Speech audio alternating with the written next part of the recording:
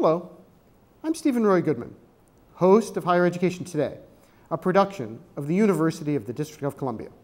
Welcome back to the education program that connects you to contemporary issues, people, and institutions involved in the world of higher education. Today we'll be talking about anthropology and music with Johnny Clegg. Johnny Clegg is a former Grammy nominee who studied and taught Zulu dance and cultural anthropology at the University of Witwatersrand. Johnny has honorary doctorates from the City University of New York and Dartmouth College.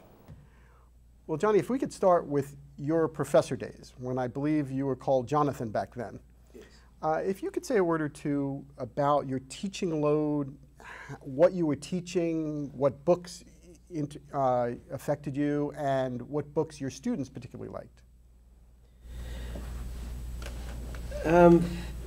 Going back to those days in South Africa, we're talking about 1979 till 1983. I taught for 4 years, 3 years at the University of Witwatersrand and 1 year at the University of Durban, Natal. The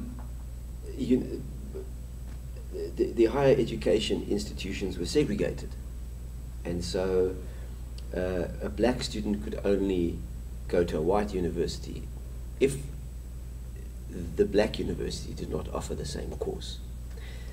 And so I began teaching a mainly white class of about 90% white students, around about 300 in the first year as a junior lecturer. And anthropology is a discipline where one has to basically decontaminate people of all their racial and other cultural prejudices. And you can imagine how difficult that was in South Africa when you came out of an apartheid school, apartheid society, church, all the key civil institutions being divided. And so the toughest, the new boys in town, all the newbies, young lecturers who taught anthropology, there was a baptism of fire. And what we had to do is we had to spend 6 weeks challenging all the racial and cultural prejudices of these young kids who just come out of school and into university. And so we did a course on race and racism.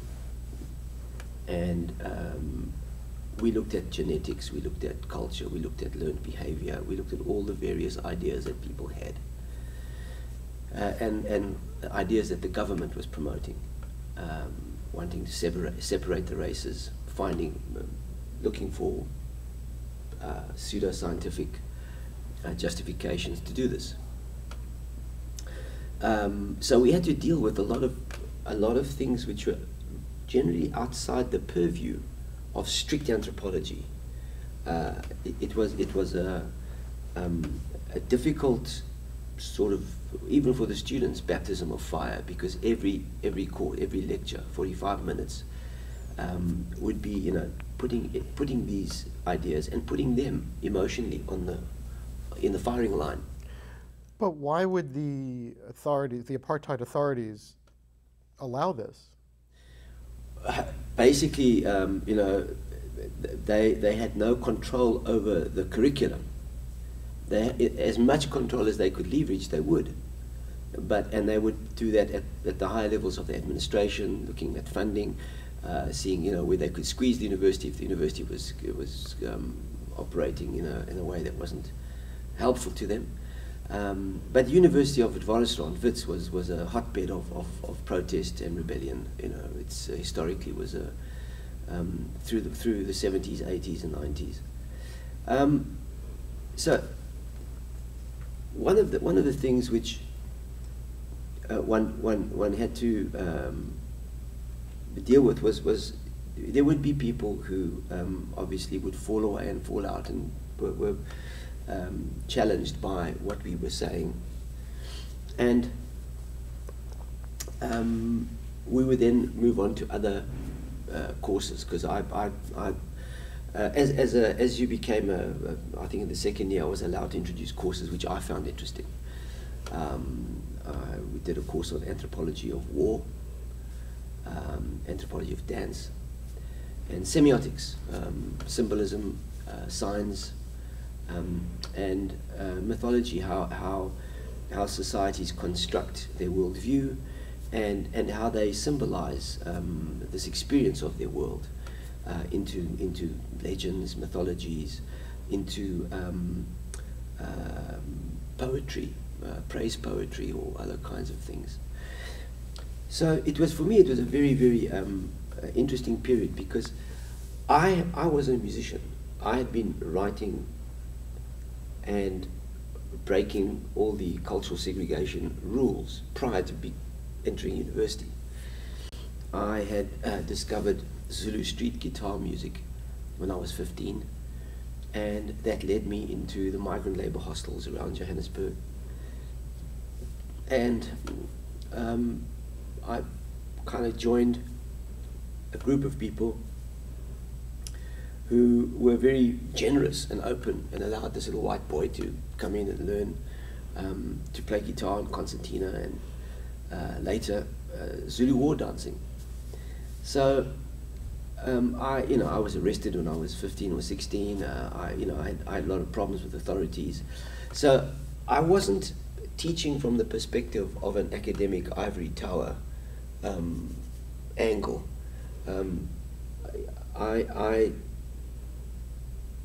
I was not really in the flow of the idea of the pursuit of knowledge for knowledge's sake, because I could see that this knowledge was actually based in a society that had been corrupted by incredibly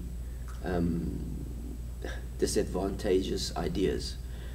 And it was ideas, knowledge, in fact, that was finding a justification for them outside the university in the apartheid ideology. And they tried to interpret parts of the Bible. They tried to interpret certain ideas about the paleontological evidence. In fact, there was an American, I think his name was Dr. Carlton Kuhn, who published a book which was very well received in South Africa, where he argued that the split between the various Homo sapiens that had been found, Peking man, Neanderthal man, and Australopithecus africanus in South Africa, was actually a kind of a biological justification for splitting the races, because here you had different species, a speciation happening. So they tried to bring all the pseudoscience into justifying apartheid. So I was very aware that knowledge has an interest base, and I was keen when I started to teach to try and teach things which I felt competent and interested in, because I believe that if you teach with passion, if a course really interests you, you will pass that on to your students. They will engage, and they will feel that the importance and the meaning of the information that you're trying to impart. Well, and how did your students and other faculty members relate to you when you left the academy to sing full time? Well, I had been singing full time. I had my first album was released in 1979 when I became an anthropologist. And it was on my fourth album that I got a top 40 hit in England. And I went to see the head of my department, and I said, look, I've been doing this music way long before I did anthropology, and I've been banned on the radio, I've been restricted, I've had my shows closed down by the police. There's no career here for me in what I'm doing, in a way, and it would be great if I could have a chance to see how it would develop overseas. So can I have a sabbatical? And he said, Jonathan, the moment you walk out that door, we'll never see you again. And I said, no, I'll be back. But he was right. I only went back for a cup of tea and a chat. And from time to time, I was invited to come back and talk on certain things that they felt, if they were doing a course on music or dance or praise poetry or something, you know, I would come as a guest and give one little talk, you know. So I used to do a lot of that as well. And I enjoyed teaching. I think teaching is a very as a deeply rewarding profession. It's a vocation. When you have spent that 45 minutes connecting, it's a matter of, it's like an audience when you play, when you connect with your student body, and especially if you're growing with them and you're going into the second year and the third year and you're building that. It's a very powerful thing that you feel as a teacher. There's a body of knowledge that is being built upon brick and brick and brick, building and building. And the incredible reward when you see them articulating it and taking it further, or taking it in this direction or that direction. So that has always been a feeling that I've had of a certain kind of a loss, not being able to have completed my career as a, you know, gone and do my PhD and all that stuff, and watched other students, you know, carry on either as anthropologists or to go off to do something. I never really had the pleasure of seeing people having gone through my whole course, 3 years or so, and gone off to do something and come back and to see that, because that's also it's like a homing pigeon, you know. You throw it up and it flies, you know, and then one day it comes back. But in some ways, your music is like that as well. Yes, it's been replaced in a way, but I think also when you are teaching in an environment where you have powerful social cleavages and you know, a political system that is so oppressive,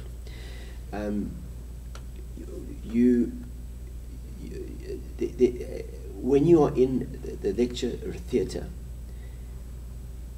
it becomes a daily task to suspend your disbelief, because you enter this forum, which is the forum of knowledge, but outside there's so much going on, and you know that the people that you're teaching are there by the grace of an apartheid system which says only whites can go to this university. All of that you have to deal with on a daily basis, and so emotionally it's quite hard if you are a thinking person.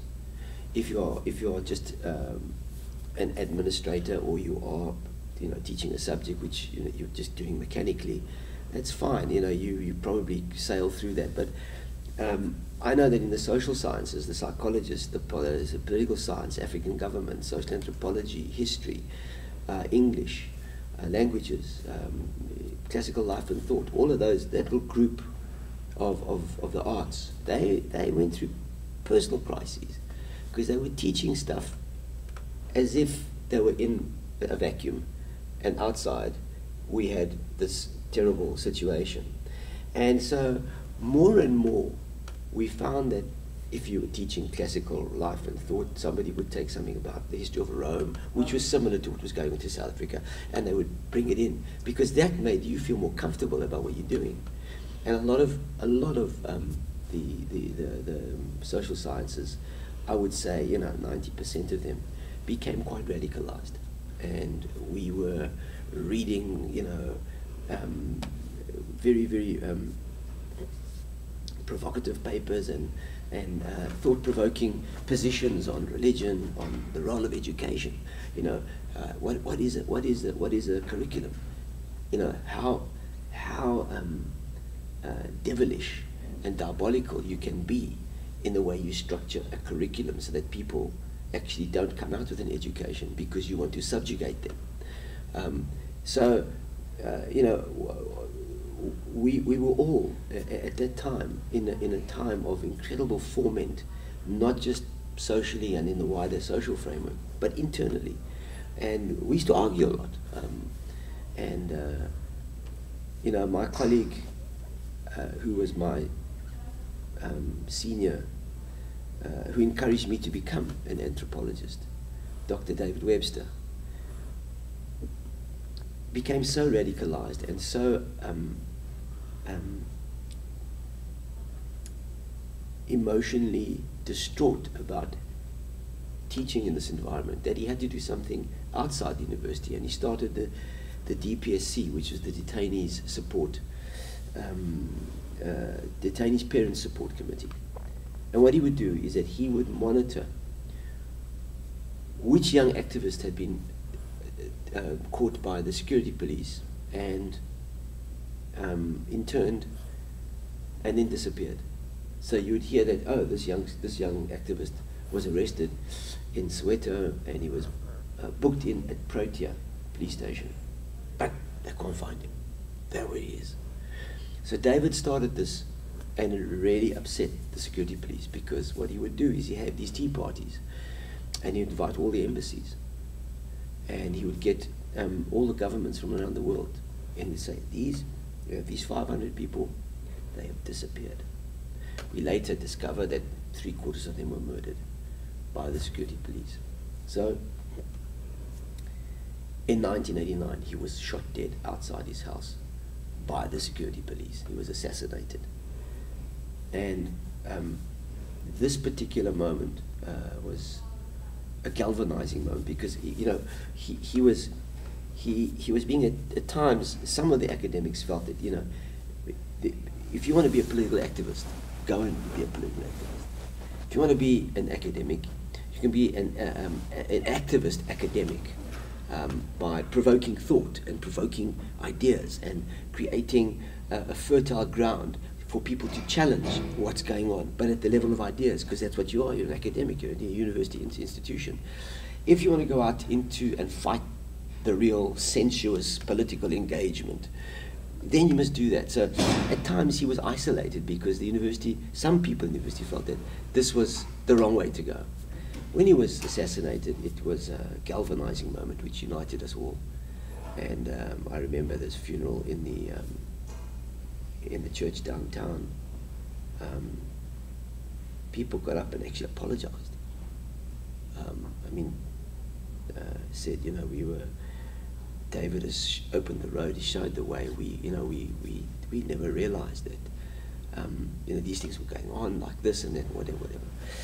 So it was being an academic in South Africa was very different to how academics were configured elsewhere in the world. Being a teacher, you had a greater role to play than simply imparting ideas, because you were doing it at a time where you had to not only impart ideas, but give people food and nourishment to engage in the wider struggle of the country, and to help them develop a position where they could be progressive and find an angle for themselves with whatever they were going to go do when they left the university. And so that was just an added thing. And because I'd come out of a cultural struggle as a youngster into the university, I was known by young students, and I was known by university colleagues as having, in my own way, engaged in my own little struggle to get just to sing English and Zulu on the same song, because of the censorship laws, cultural segregation on radio, etc. That my shows had been closed down by the police. We'd been tear gassed, and dogs,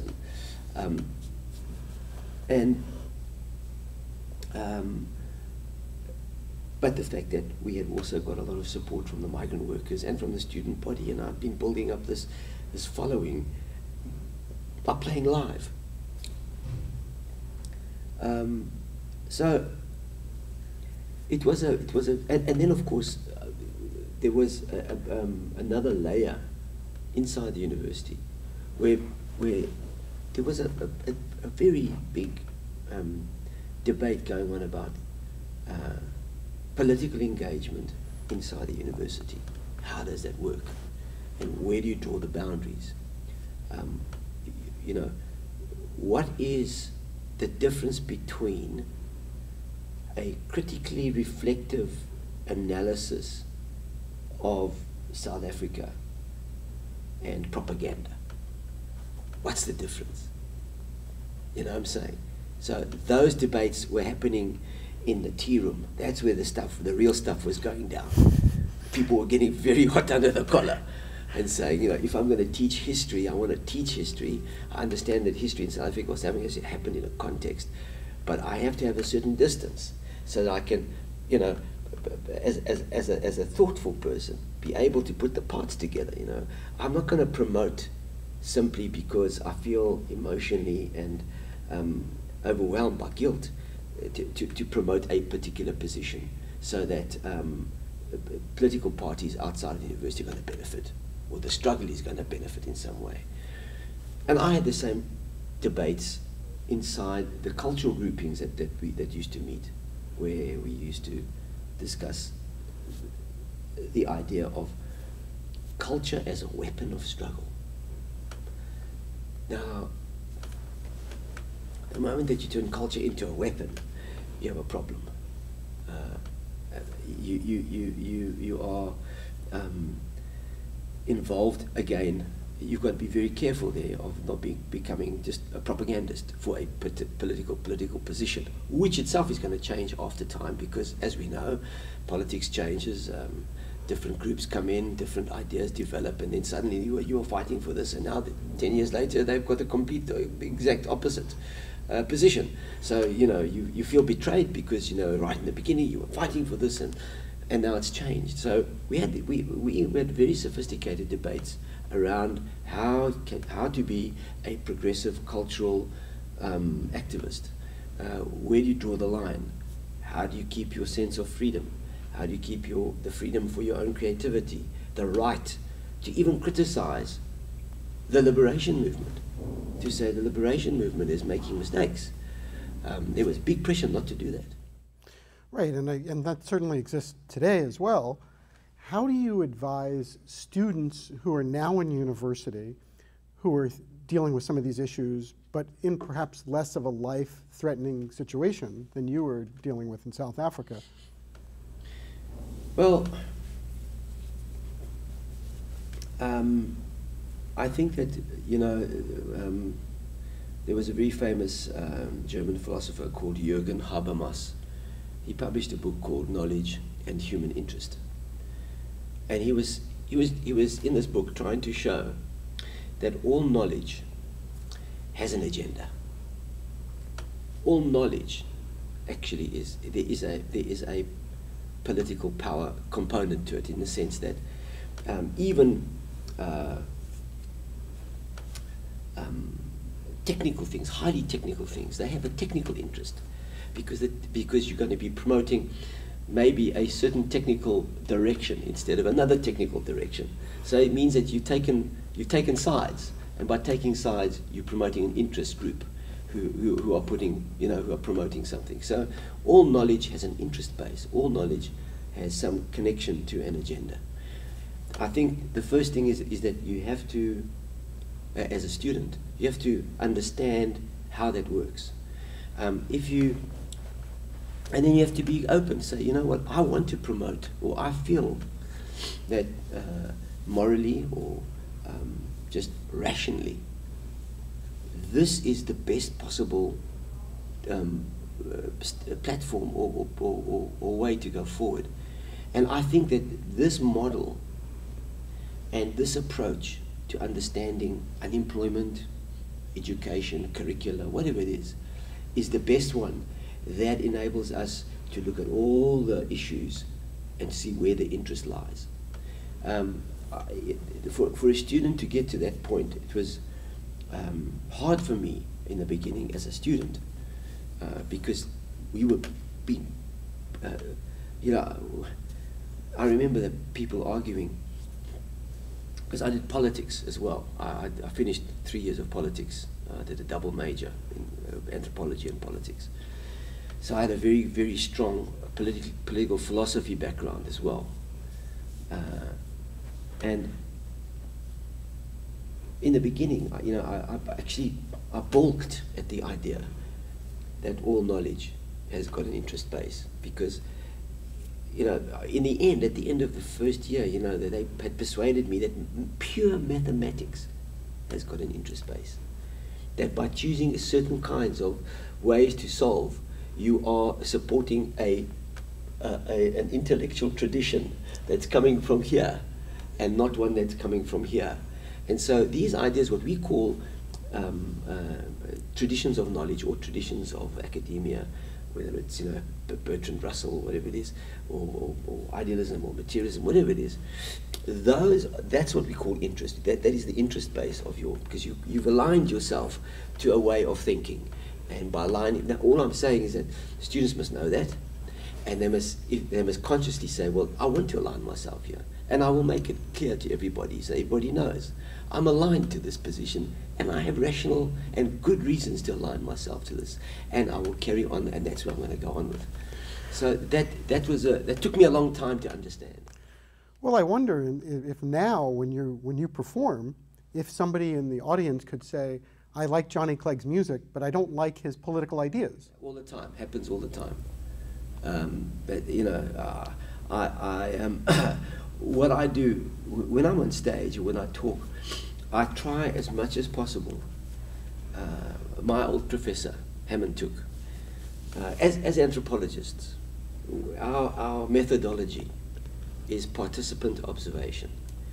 An anthropologist who hasn't done at least a year of field work, going to live in a community to generate a body of experience and knowledge, living with the people, learning the language, understanding, participating and observing.